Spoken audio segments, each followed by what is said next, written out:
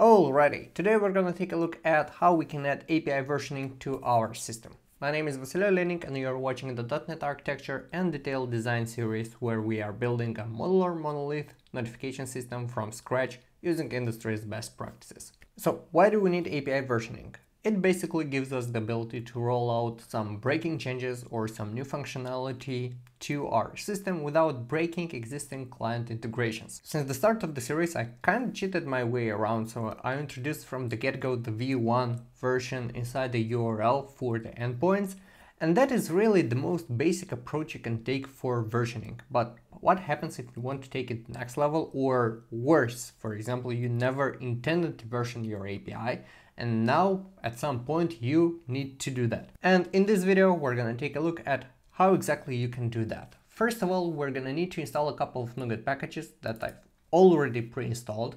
So the ones that we need is ASP versioning HTTP and ASP versioning MVC API Explorer. We're gonna use these two NuGet packages to add API versioning strategies to our system. And the neat thing is they integrate very well with Minimal APIs and Open API spec. So without further ado, let's take a look at the installer. And I've added the versioning to the Swagger installer. And this made sense since I wanted to add versioning to the Swagger as well. So keeping it all in one place is the way to go. Opening Swagger installer, we can see that over here some things have changed. First of all, we have this new Add API versioning with a couple of options where we specify that we want a default API version to be 1.0. We're gonna mark the assumed default version when unspecified. Basically, whenever the client forgets to specify the version, we're gonna assume that it's version 1.0 and redirect it to version 1.0. And we're gonna specify that we want to use the URL segment API versioning strategy for our case, since we're using the v1 in the URL right now. Next, we're gonna take a look at all other API versioning strategies also. For this URL segment versioning, we're gonna use the substitute API version inside the URL. So inside our Swagger documentation, we won't have the placeholder for the version, but we'll have the real version over there. And the group name format, which is default for all, so it's v, major, minor, and status. We're gonna enable API versioning, and over here we have something new, which is configure Swagger options.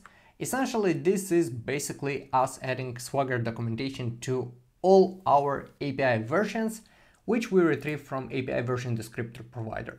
In our case, all are gonna have the same title and will have their respective version. Going back to Swagger installer, we have add Swagger generation, pretty simple, and we need to take a look at our host application right now. So program.cs, and right here we have our for each statement where we take our API versions, and for each of them we will create a separate URL with the swagger.json. And with that, all the plumbing code is already in place. Basically, you can copy paste all this implementation into your own solution and you'll be good to go.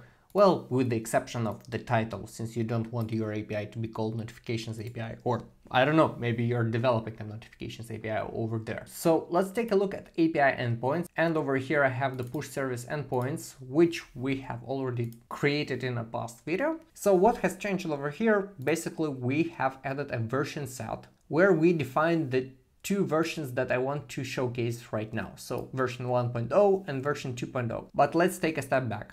Over here I have two versions inside a single endpoint definition. You wouldn't normally want to do that. For POC purposes, I've left it like this.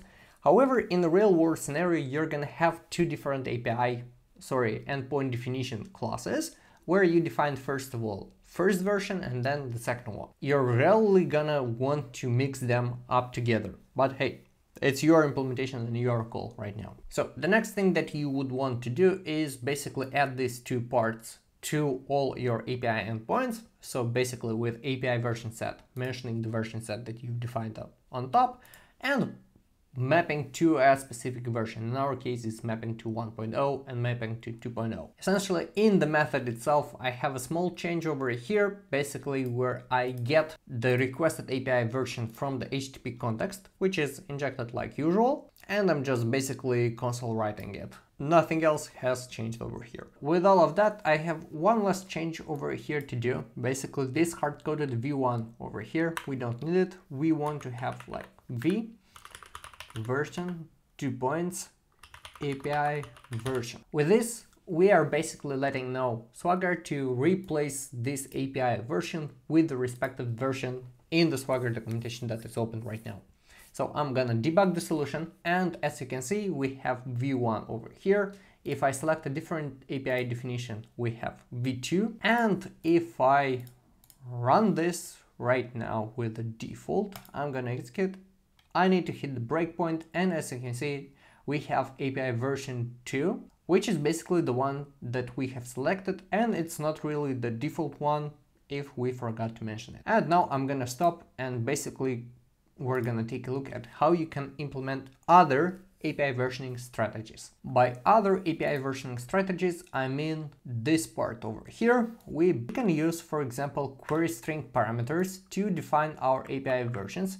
So I'm gonna go to push service endpoints and basically emulate your case. So I'm gonna remove API version from the definition itself and debug the current solution. Next thing, I'm gonna go to Postman over here, and basically we have our API/events, and over here we can specify API/version equals 2.0, or basically 2 in our case. I'm gonna send the request, and as you can see, we basically hit our API endpoint and we can resume this. Now, one small change that you might want to show to your clients if you don't have Swagger, it's basically you might want to report API versions for specific endpoint configurations, or you can enable that at Swagger installer level, basically by opting it for report API version equals true. So if I debug the solution once again right now and go back to Postman and send the same request, I'm gonna continue here.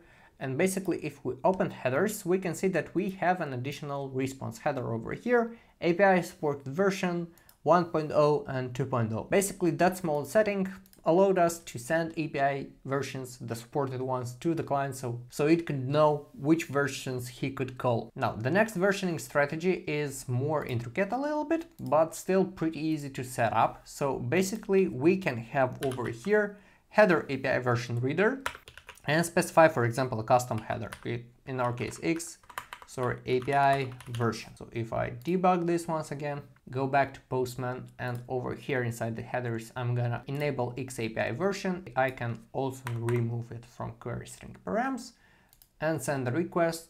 As you can see, back to square one, we've hit the endpoint, continue, and we have a response over here. The last of the bunch is basically the MediaType API versioning strategy, where we can use our content type to specify which API version we want to run. So if I go back to Postman, I'm gonna disable this one and enable the content type header. And as you can see over here, we have the additional version added. So if I send this request right now, I'm gonna still hit the endpoint with version 2.0 and basically get back the response itself. The last part is somewhat more strange, since we can combine versioning strategies basically by running API version reader, combine, and then specifying, for example, new URL segment API versioning, and then new query string API versioning, etc.